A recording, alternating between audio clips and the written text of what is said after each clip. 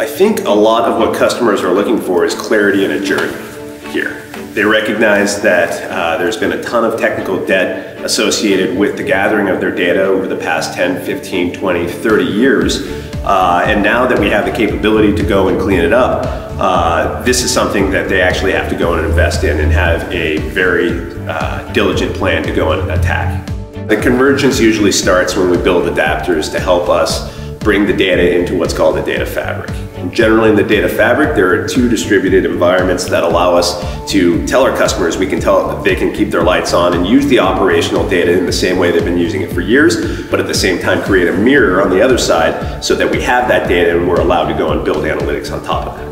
If you infuse third-party data and other data sets from within the utility, suddenly you have an incredibly valuable source of information that you can go and build models on top of, you can build simple analytics, and you can truly unlock insights that you weren't able to unlock before.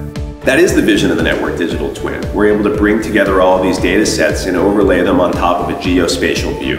And what that does is it really brings to light all the important information that any customer would like to go and see at any given time.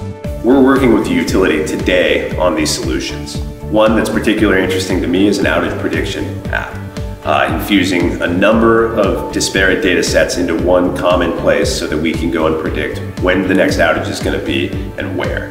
Another interesting pilot that we're exploring is what's called anomalous consumption.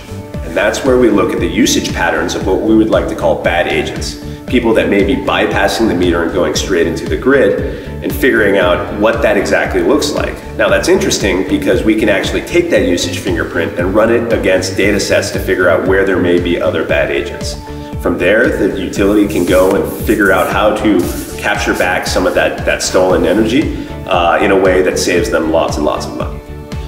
We're very excited about the Network Digital Twin in the future because now we can overlay some of the predictive and prescriptive analytics that have been built on top of it. So rather than just seeing what has happened in the past or in the present, we can now see what's going to happen in the future as well.